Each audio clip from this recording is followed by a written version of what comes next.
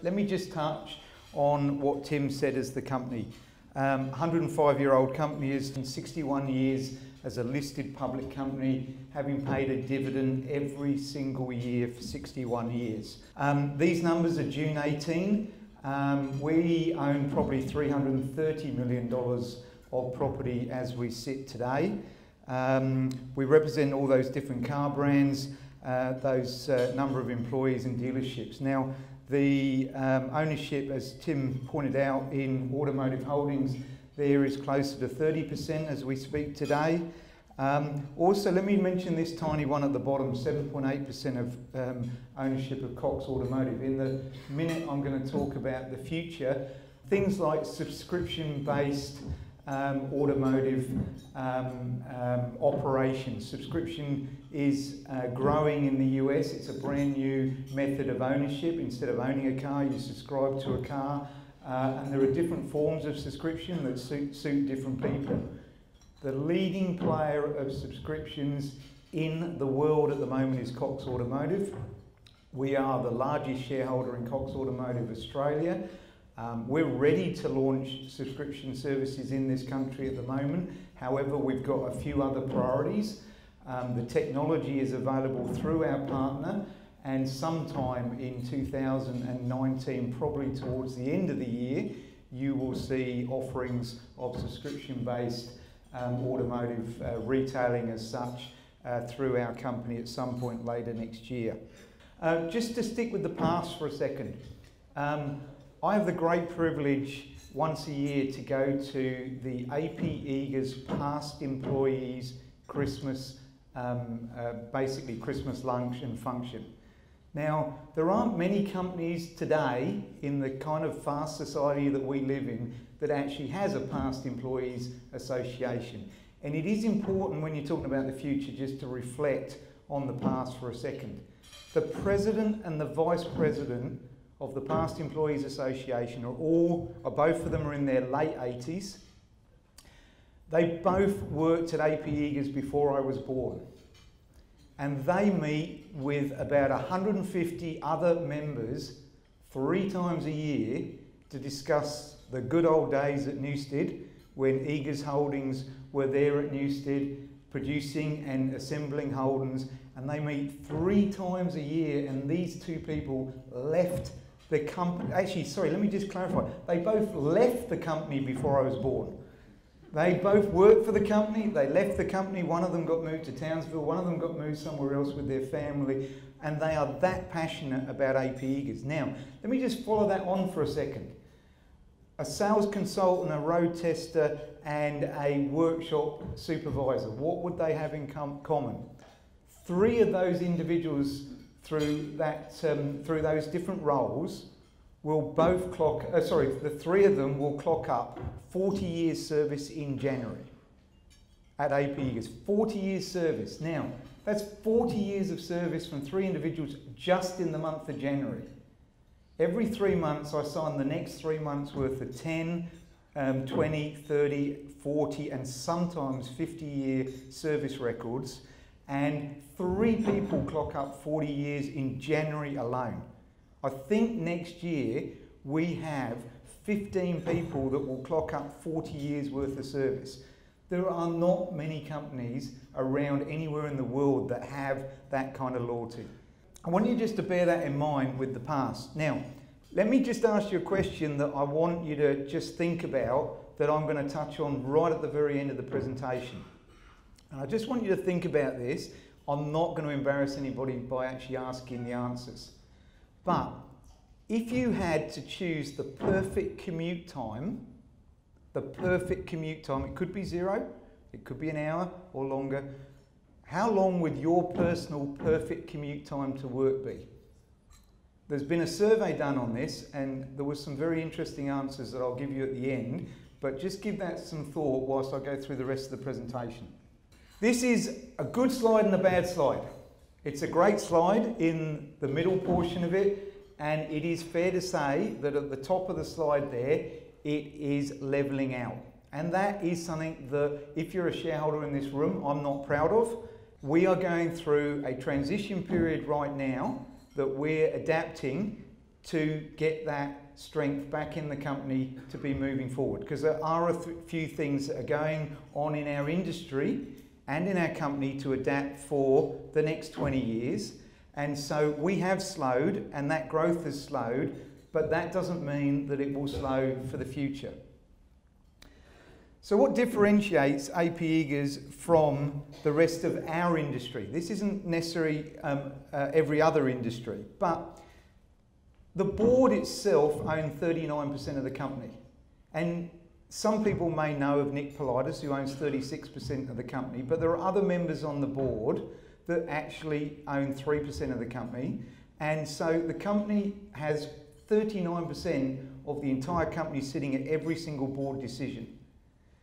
I will tell you that for the last pleasure 13.5 years, one of the things I love about APE Eagers is that every single decision is made for the next 10 or 15 or 20 years, not for the next reporting period.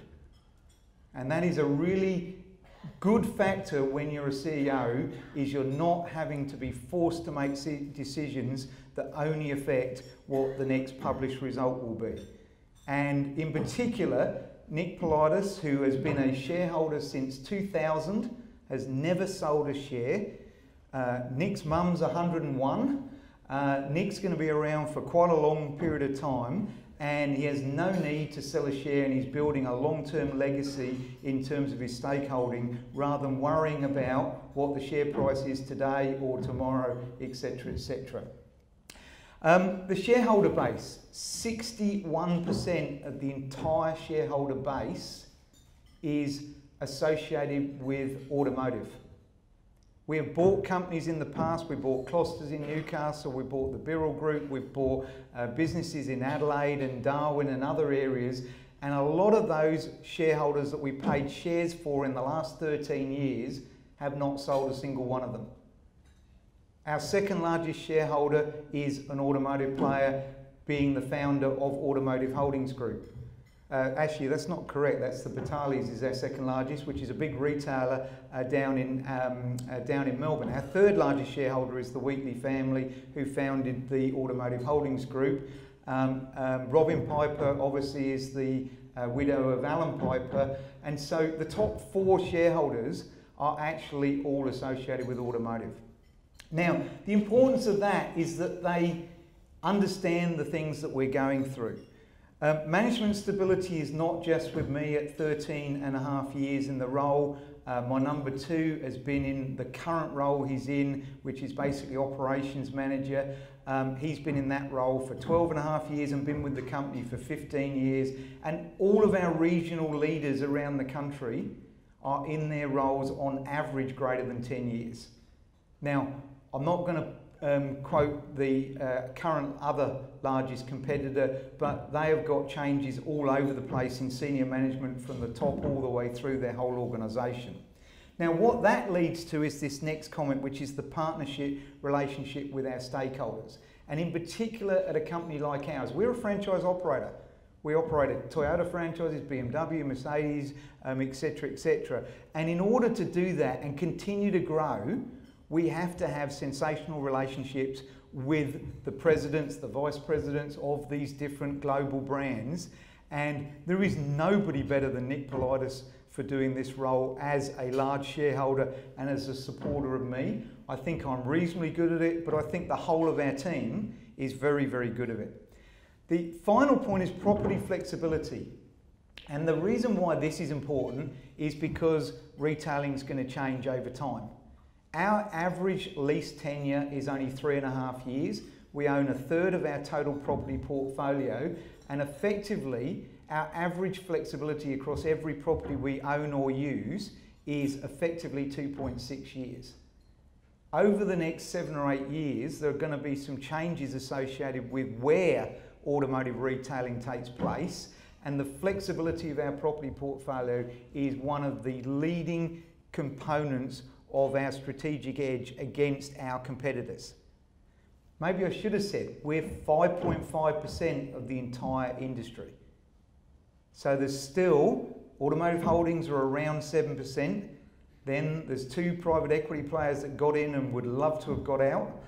And there's then 1 other listed company. All of those combined are only 15 to 16% of the total industry. The other 84 to 85% of the industry is in family holdings, where a lot of them are in their 60s and 70s. Okay, this was a quote I picked up off of the Financial Review back in 2017. Scott said it's actually easier to build a big company than it is to build a long-term company, because companies are optimised for their current environment. When change happens, it's inevitable that companies can't adapt. It's not the largest company, it's not the most successful company, it's not the strongest company, it's the most adaptable companies that are going to survive. And the reason why I love that quote is when you are sitting in a company that's 105 years old and 106 on January the 7th, it is about the legacy, and you know, there's so much responsibility on my shoulders about making sure that I'm not the one that screws it up. Right? That's a really important comment. I don't care if I've been there 13 years and I've got a reasonable track record. The reality is a 105-year-old company is something that deserves to be very, very, very carefully managed to make sure that the next 10, 15, 20 and the next 100 years are there. And that's rare in companies that are old. But we are very, very adaptable. So that's where I'm going to move on to. These are the global industry changes that are coming. And there are 4 or 5 articles in every single newspaper in Australia every single day now on how electric or autonomous cars or mobility, Uber, etc. are going to completely change the world, and how people like APE aren't going to exist. And I would suggest that maybe some of the weaknesses that we face at the moment in our industry sector from perception is the fact that we may not exist in 5 or 10 years' time. I don't believe that's going to be the case at all. It is for you to make the judge on your views on that. Now, as I said to Tim, I could do an hour on each one of these 4 lines. And so it's going to be a little bit hard, but let me just touch on a couple of points. All you hear about when electric is mentioned is about Tesla. The press is all about Tesla. More than 75% of every single either electric or hybrid car on the road today, because electric or hybrid or electric pure, they're very, very close in terms of the sector, right? Very, very soon we're going to have the Jaguar I-Pace that's going to come out that's fully electric. There's a range of new electric cars that are coming out that are 100% electric, and the range of new cars that are coming out that are going to be hybrids, electric and petrol. But 75% of every single electric or hybrid in the world is a Toyota Prius. And how many articles are you reading on a regular basis about the Toyota Prius? Virtually none. Toyota is our largest profit earner. Toyota is our best partnership. Toyota's investment in this total space is far more than Tesla's, and you're not reading about any of it. So I will say as well, and there's a slide next coming up with Tesla in there. Tesla have done a fantastic job at forcing the rest of the industry into the electric car race. But let me tell you, there is $100 billion that is currently being invested in the last 18 months from all the global car makers in the electric space. Tesla is a great brand. It is a great car, but there is nothing that differentiates Tesla from all the other manufacturers in the long term. I will come on to autonomous in a moment about Waymo and Google and all those other things about autonomous, but from an electric point of view, Tesla has dragged the others in, but they're now spending 10, 15, 20 times more cash than Tesla is on the future. So my personal opinion is the electric space is going to be won by the current existing players. Tesla's not going to go away, but it will be a brand in a sea of electric cars. The fully electric Porsche that is going to be out in 2020 is planning to smash Tesla. Whether it will or won't smash Tesla doesn't really bother me, but Tesla is not going to be having a free rein in what's there. Now, autonomous is different. I should just add, today in the globe, electric and hybrid vehicles are still only 1% of the entire annual sales, and in comparison to the number, there are 90 million new cars sold globally a year. There's 1.2 billion motor vehicles on the road around the world today. So 1% of that 90 million is either electric or hybrid today being sold. The percentage of the 1.2 billion of cars on the road for electric or hybrid is in the minute point percentages. So it is coming, and it's coming en masse because of the extra 100 billion that's just gone into doing it. But you're still only going to see sales between sort of 2020 and 2030 of growing from 1% to maybe 3 or 4 or 5. And I think we'll be at a position where we might get as high as 15% of vehicle sales by 2030. But that's vehicle sales. The car park is still going to be predominantly either petrol or diesel. Autonomous vehicles. There's a lot of information out there about autonomous vehicles. There are some on the road. There's a whole range of 0 to 5 levels in there. Every single motor vehicle, I have the luxury of being put in a brand new car probably every 4 months or so. Effectively, they put me in a car, I run up 6,000 or 7,000 or 8,000 kilometres and they sell it as a demo at a great price. So that's a good way to buy a car, by the way. But it does mean that every car I'm getting in has got 100% of every new feature. I was in a Toyota the other day that's a radar, it's a $40,000 Toyota that effectively is a level 3 with full radar, where effectively you can set the speed and it will literally, a touch on the accelerator, it will speed up, it will stay within the lanes, it will stay from side to side.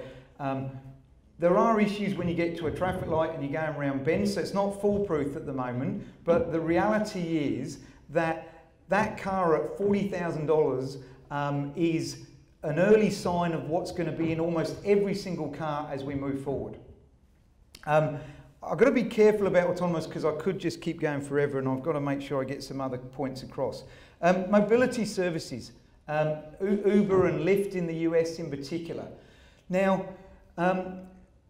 3 years ago I was being bombarded by analysts. The press, as I said, had all this stuff saying the millennials didn't want to buy cars. Look, a lot of millennials then get married and have a kid and then they buy cars. So the reality is Uber as an 18 or 20 or 21-year-old is a sensational solution to young people. But I do not believe that people are going to go through their entire life just relying on effectively what is public transport. And I'll come back to that question I raised at the beginning. But there are now, because mobility services have been around for a long time, there are now some good studies on this. And there's a whole load of studies have been done in 20 major cities in the US recently where it proved that it was actually more expensive to use Uber as your only source of transport compared to owning a car. And as the National Automotive Dealer Association in the US said, this should have been front page of all the major newspapers because it debunks one of the big issues about mobility services, that it's cheaper. And yet it wasn't published hardly anywhere. And he's been going around trying to get it noticed. But the point I'm getting at is there are now a range of hard questions being asked about whether or not these things are going to change the alternative to a personal vehicle. Now, we don't have 2018's data yet, but let me tell you, in the US, in 2017, the number of motor vehicles per household increased Again, even with all the Ubers and all the Lyfts and all the mobility services and everything available in the US, the number of personal ownership of motor vehicles climbed once more last year per household. So current trends suggest that people still want their own personal mobility vehicle. The connected car is just the fact that in the future, every car is going to be connected to everything else. Every car is going to be connected to everything we own, our iPads, our iPhones, and there are going to be an increasing number of new income generating models that are going to be available. Whether they're going to be available to me or to APEgers or to some of you in the room is obviously a question that's unanswered at the moment, but there are a range of new models that will come out of these changes that will be good income earning models. So let me move on though to an area that's probably the most important to me, and that is the change in the way and where you buy cars, because ultimately we're an automotive retailer. Now, these are global trends. This slide is actually 4 years old. Let me just come back to that Tesla, because everybody's talking about Tesla having a new business model. The only thing that Tesla, apart from dragging all the rest of the manufacturers into the electric race, which I really am grateful they've done, apart from that, the only difference in their business model is that they don't sell through dealers, they own the retail stores. Now, other manufacturers have tried owning their retail store. Tim mentioned the famous, it's not famous to you guys, but the famous Sydney retail joint venture that I actually was the CEO of. I was the second CEO after the first one left after 4 months. When I arrived, it was losing $2 million a month. That's $24 million a year, and my only claim to fame is it took me 4 years to get the losses to zero so that they could resell it. They paid $119 million for it and sold it for 16. Now, that's just an example of a manufacturer trying to run its own retail thing, and I'm not necessarily saying that's fair that Tesla are going to have this same experience. But let me tell you, in the US at the moment, they outsource most of their used car Tesla selling to automotive dealers. They outsource a range of service activities. They, when they started, had no commissions for salespeople. Now they have commissions for salespeople in the store. The only thing that is currently different about the Tesla business model is that it's occurring in a shopping centre owned by Tesla. Otherwise, there is nothing different about their retailing model from a unique business proposition. And again, I'm not having a go at Tesla, but I don't think their business model is that unique. Now, those are the brands there, and this is Cazoo's. Now, Cazoo's is only available today in 2 shopping centres, up at North Lakes and down at Garden City. And it is fair to say that our building of a business model to sell vehicles inside shopping centres has taken a long time. Customers, believe it or not, even though, I will tell you right now, there is no better place to buy a used car. You get 12 months free comprehensive insurance when you work. We make less money per used car.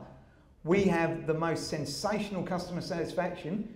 But let me tell you, Australian customers are still not used to buying a car today inside a shopping centre, even though it's a far better deal. Now, if I've got these 2 ventures up and running and it's that hard to get customers to buy something, when I'm telling you right now, this is a better economic model for the customer. Now, it's a better economic model for me when I get greater and greater volume. Now, we've built this slowly and slowly. We haven't spent a lot of money on marketing. We are extremely close to break even. And once we get beyond break even, then it does start to make a huge amount of sense. But this is where I do believe a lot of the future is going with a hybrid to the traditional retail. So let me move on to this here, because the Brisbane Airport location is why I'm going, or why APEgers is going to Brisbane Airport. We're not going to Brisbane Airport because it's an airport, and we're not going there because they're going to build an incredible racetrack, skid pan, and have They've sold, as I understand it, they have pre-sold 205 days of the track for the first 5 years. So there's going to be a lot of activity out at this racetrack. Let me show you that if you haven't seen it. So that is the Brisbane Auto Mall, and all the areas in yellow are the areas that APE Eagers have secured. We've secured effectively, you can't own freehold at the airport because it's owned by the federal government, but we've effectively prepaid for 76 years a lease that effectively is the same as paying freehold.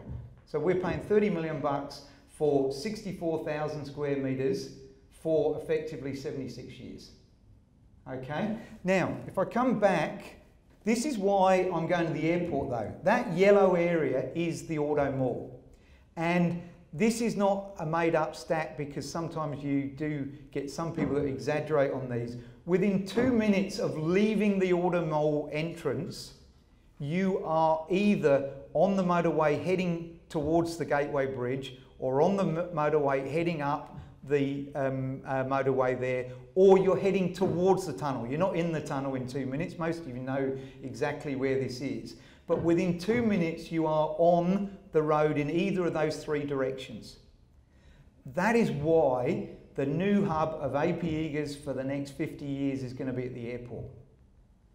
Effectively, with the way retailing is going to change over the next 50 years, that hub can serve probably the whole of Brisbane. Now, it can't serve the whole of Brisbane on its own.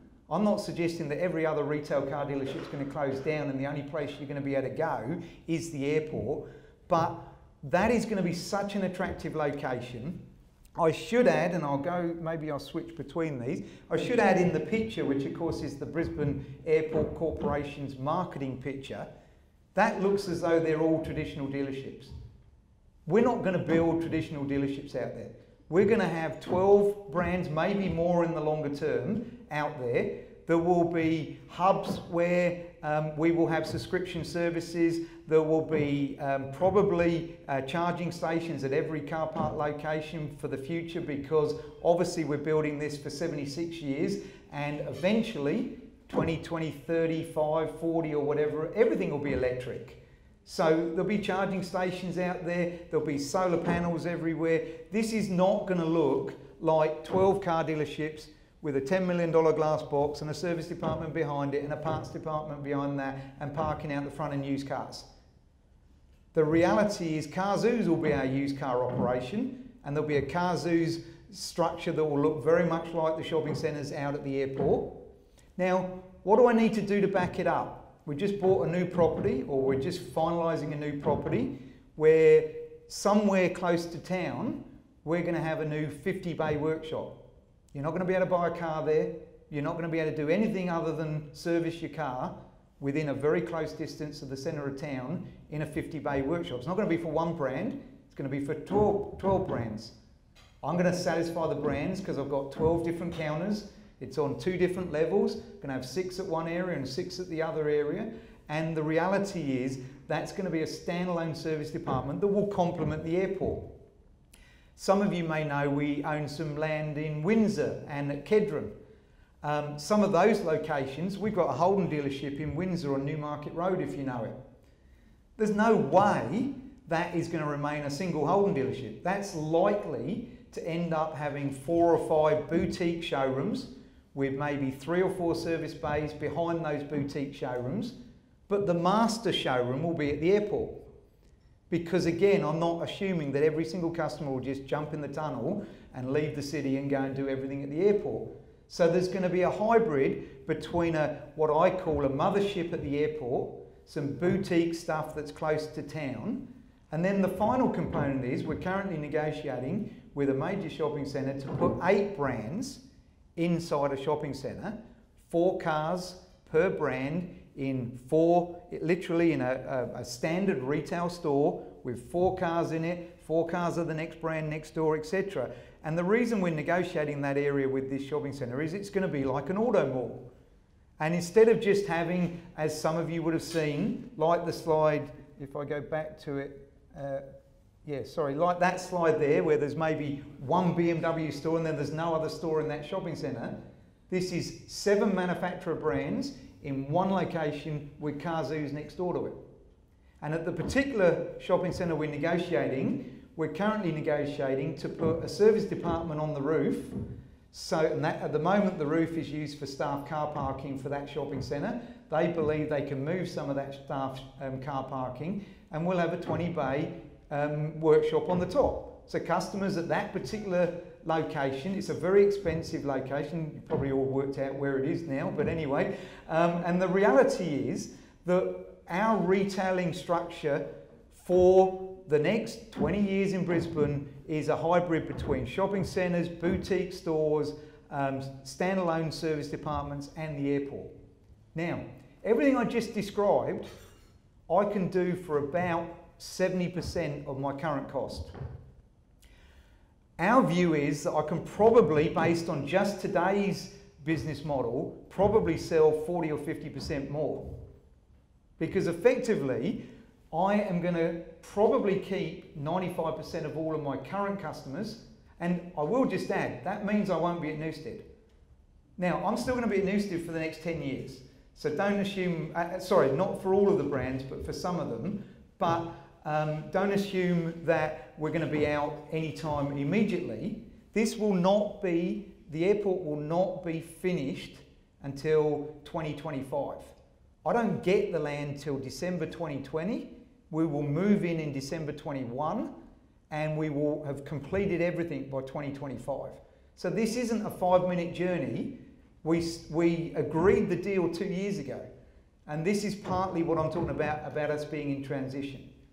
Now, if you are in the room and you're a shareholder, I will tell you there are a large number of property companies fighting over our land in Newstead as we speak.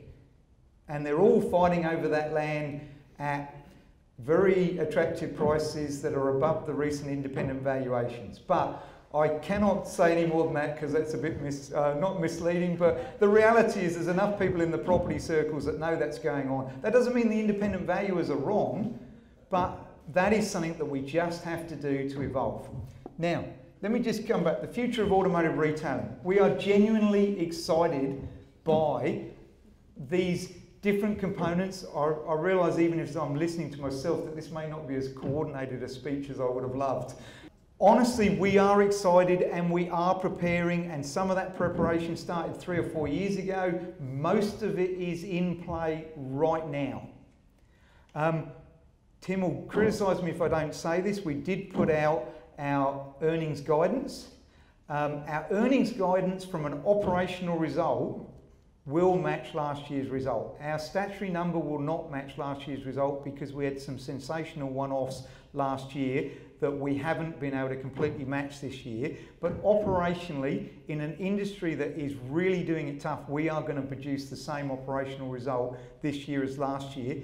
And that is something that I will tell you Nick Politis thinks is absolutely sensational. Now, I'm not just saying that because he is our 36% largest shareholder. He operates his own independent car dealerships that I can tell you are not anywhere near last year's result. And that, again, is something where I've got no room for bullshit in my role, because if I'm not overperforming in a great market, Nick will know about it. And if I am if the team's overperforming in a tough market, he will at least know that and be able to assess that. So we think we're doing pretty well from a current position, but the most excitement is where all of this is leading. Now, let me come back to that question I asked at the front. I am going to just ask one thing. Is there anybody who, in their mind, between leaving home and getting to work and the other way around, finishing work and getting home, is there anybody in this room that chose 0 as their commute time? Is there anybody that doesn't want to commute at all and wants 0 time in their commute? Well, it's supposed to be about 5%. But the reason why I think it's important is that people were asked in this survey, and they did it in a town in Netherlands, and they did it in 3 towns in the US, and I can't remember which towns. And it was 5% of people, because one of the options was you could be teleported back and forwards and be there instantaneously.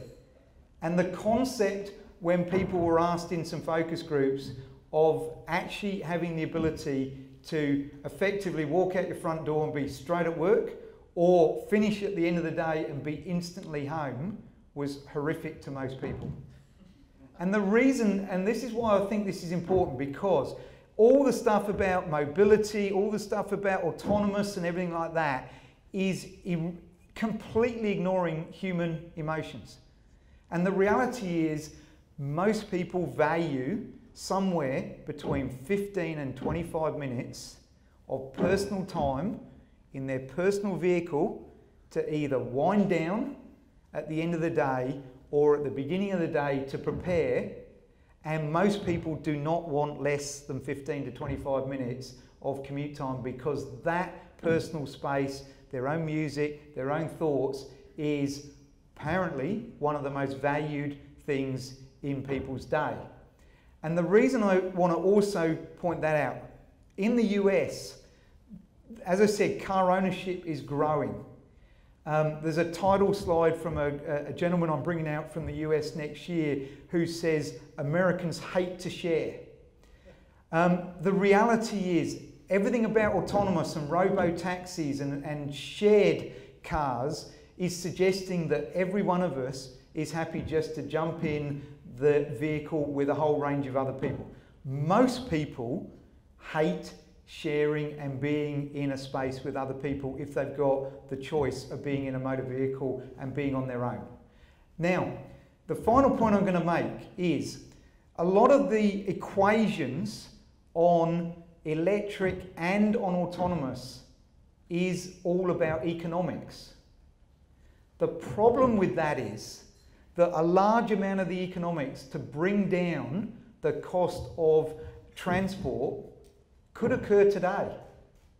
If the only vehicle that any of us could buy was a 13,990 Kia, we would still have transportation that would be personal transportation. We have said for many, many years that a motor vehicle is somebody's metal suit of clothes. And that is something that is also being ignored in all of the research and all of the debates about, even if we move towards autonomous cars, are we just going to share the same autonomous car with everybody else? Or are we going to move towards autonomous cars and people are going to potentially still want to own those autonomous cars? I don't know all the answers. There's a long journey, and we can all share over the next 15 years, because it's all going to happen. We can all share over the next 15 years which way it goes, but it is really exciting, and I can't see why APE isn't going to be a significant company that's going to actually be at the leading edge of all of these changes over the next 15 years. Thank you very much.